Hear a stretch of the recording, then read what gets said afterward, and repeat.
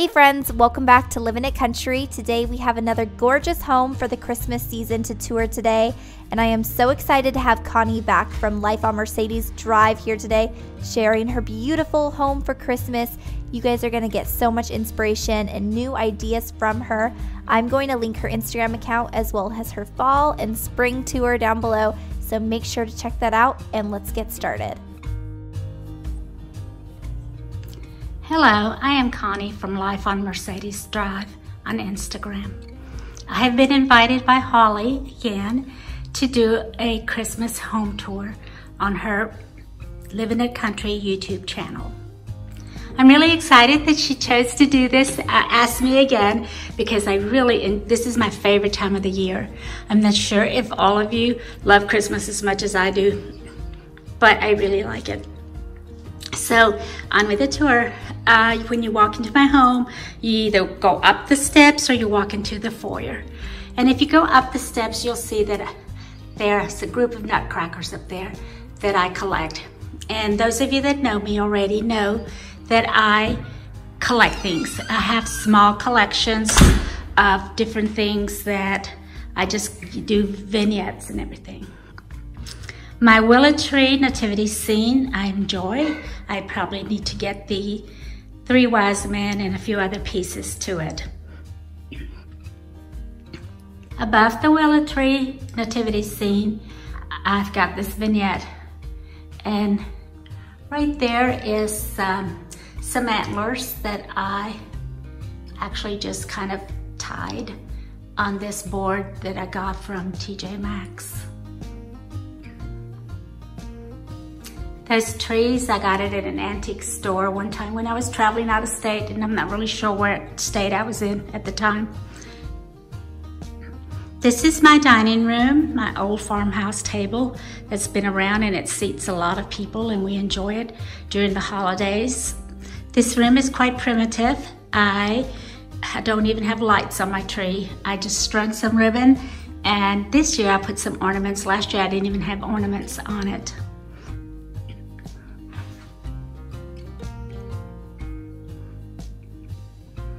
I have some stoneware pieces that I just put on my table. This piece over here came from France. I traveled to France about 20 years ago, and I literally carried it in my lap through the flights coming back to the States because I didn't want anything to happen to it. I didn't want it to break, and I've had it for a long time.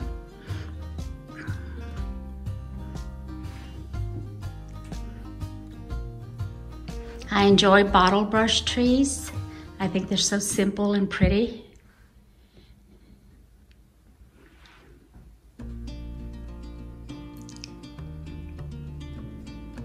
Some more of my crock pots up there with another tree without any kind of ornaments or lights.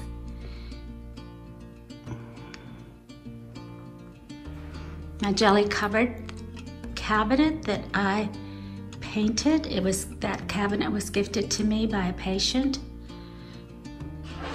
He was very grateful that I had taken care of him, but that was my job. I tried to tell him.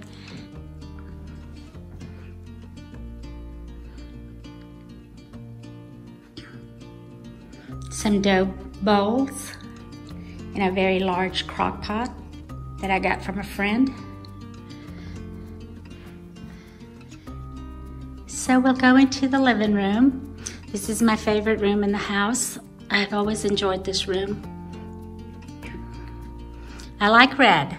I did my Christmas with pops of red this year. I'll start over here on this side. Some of these pieces that I've had for a very, very long time. Here's my flock trees from King of Christmas.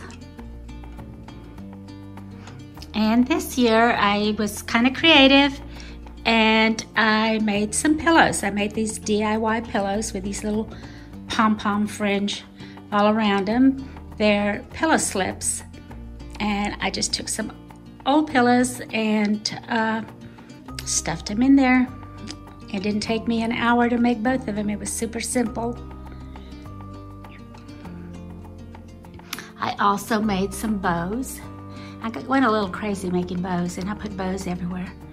So my husband asked if I was going to put a bow on his head, and I said, if you hold still long enough, I might.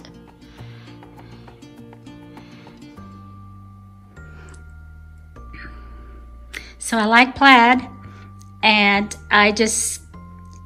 those of you that know me know that I just put it all together, and if it works, it works, and if it doesn't, it doesn't, but as long as I'm happy with it. So I love the buffalo check and the plaid with it.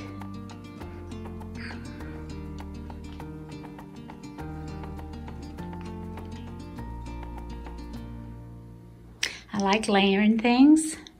So I layered this rug on the top of another rug. And I've always talked about because I'm really proud of them, my 2 wingback chairs that I got from Facebook Market for $25.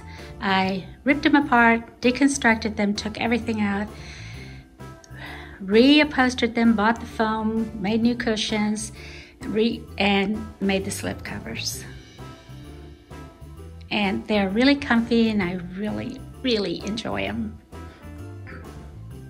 Here's some fresh poinsettias and my mantle. See that there's another bow there. Now, if you look carefully, this is a pallet board.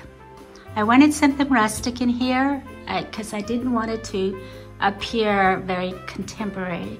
So my son had some pallets, and he gave me one. It was 6 foot long, but it was the right width, so I really liked it.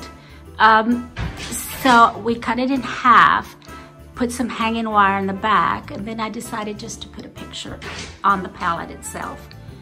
To just kind of, I'll do a close-up of it so you can see. So it's, you know, the pallet, the wood is kind of broken in some places, but I like that rustic look. And it really didn't cost anything but for the price of the picture. Here's another bow that I made.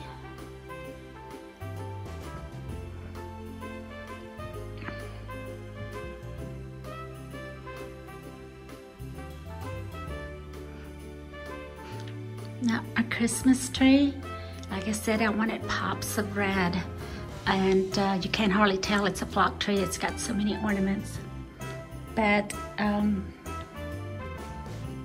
really like it.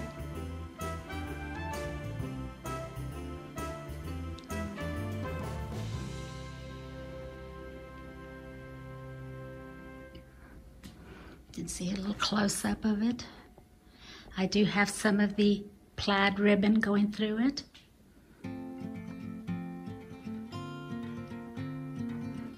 That ribbon is the ribbon I use to make bows. I'm not sure if you can hear my dog scratching on the door. This is bench right here. Those that have seen my home tours before, I said it was given to me by a friend. And here's some more plaids on there. This is an old piece.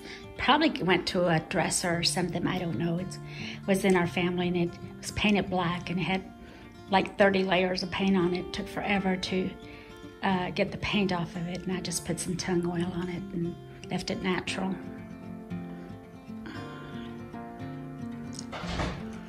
This piece, and I've talked about this piece before, it's probably in the Art Deco in the 30s. It's nothing farmhouse style about it, but I just can't seem to get rid of it, and I try to make it work into my decor.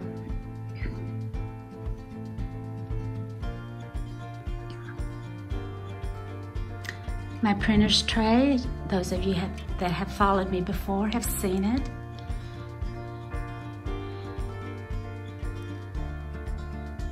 Okay, I will go in the master bedroom.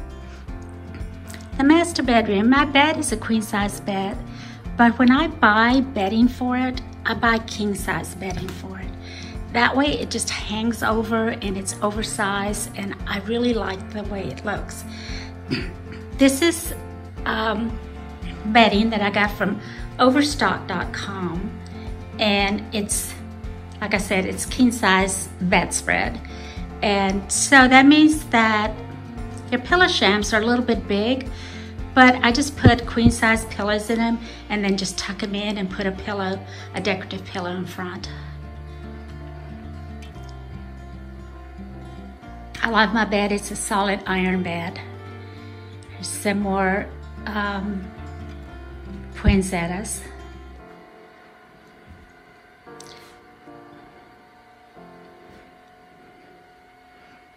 My dresser, I just dressed it up. I had a dough bowl and I just put ornaments in it and the cloche and a tree.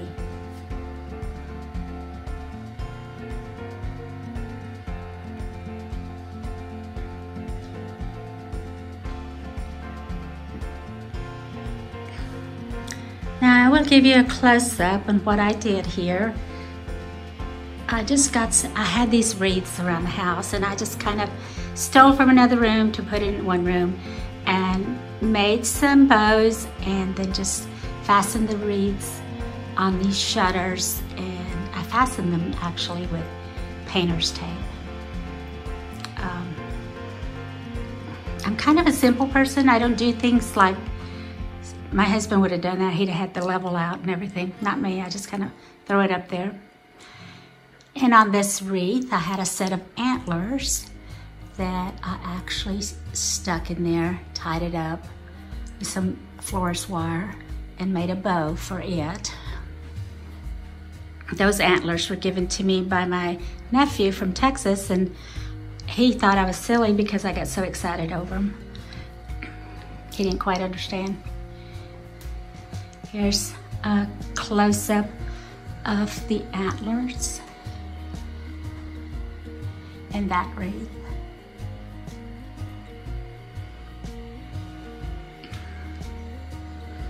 And I always diffuse something in my house. I love diffusing. Right now I'm diffusing lavender and purification in here. And it just smells really, really good.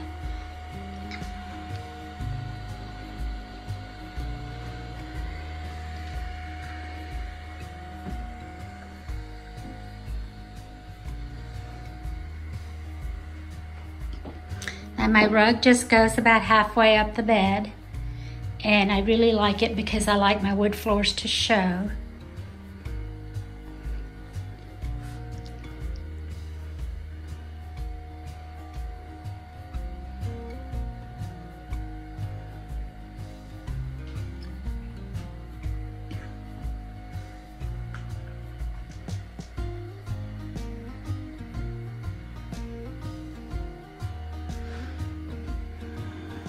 So we'll go on into the kitchen. This is a new kitchen. I think that I did not do this one. Well, yes, I did in the fall. Never mind. I love my kitchen. I love the farmhouse sink. I love the quartz. I like everything about it. This is our coffee station, and you notice I'm diffusing some more essential oils there, and trying to keep up with the plaid theme.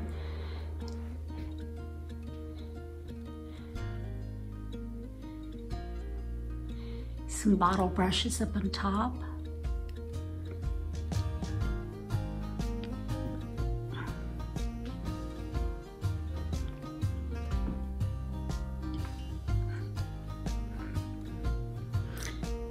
Poinsettias, fresh poinsettias, and we've got milk and cookies ready for Santa to come.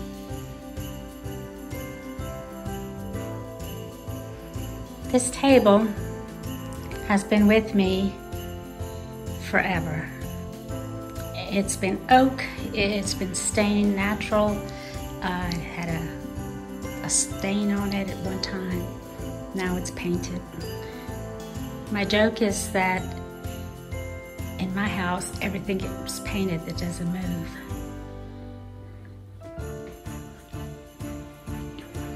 Now this is my husband's favorite. It's the Christmas village.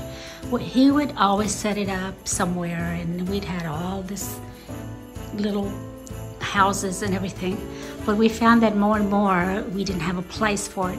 So I decided to take everything out of my hutch and put the village in these little nooks. And I think it works. It's cute. Not many people do Christmas villages. Got some yummy treats here ready.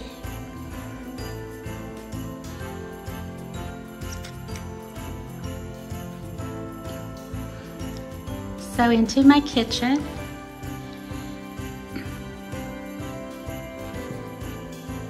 It's a dog's bowl. They've got their Santa bowl ready for their water. So I decided that I did not want doors underneath my sink because I wanted to do this. I wanted to put curtains, cafe curtains, for the seasons. So if you notice, this is the same material that I made the plaid pom-pom fringe pillows that are on my couch. And then of course I had to throw in some buffalo check towel there. And if we also put up shiplap instead of any kind of tile. A lot of people are putting up subway tile, and I think it's very pretty, but it wasn't the look that I was going for. And this sink is to die for. If you ever get a chance to get a farmhouse sink, do it. And the reason we remodeled our kitchen, which I said in the last time, was because our granite cracked. And it just kept getting bigger and bigger. And there was nothing we could do about it. Nobody could fix it. They just don't fix things like that. Granite cannot be fixed. Once it cracks, they say that it goes all the way through. So I decided to go with quartz. I was very tired of the busy pattern of the granite. So I kind of really flipped all the way to the other side, and this has very minimal veining in it. I didn't even want the one that had all this big, huge veining in it. I wanted something that was just really simple.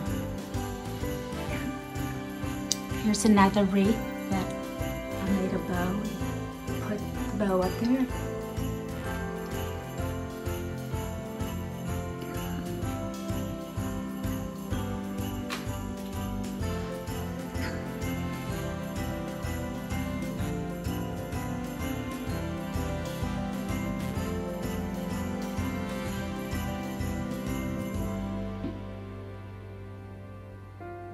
So this is my home tour, and I hope you have enjoyed it. I have certainly enjoyed doing it, and I enjoy sharing. And if you have any questions about where I sourced anything, just ask. I am on Instagram on Life on Mercedes Drive, or you can ask here in the comments. And I once again want to thank Holly from Living It Country YouTube channel for having me as a host. Thank you so much, and have a great holiday.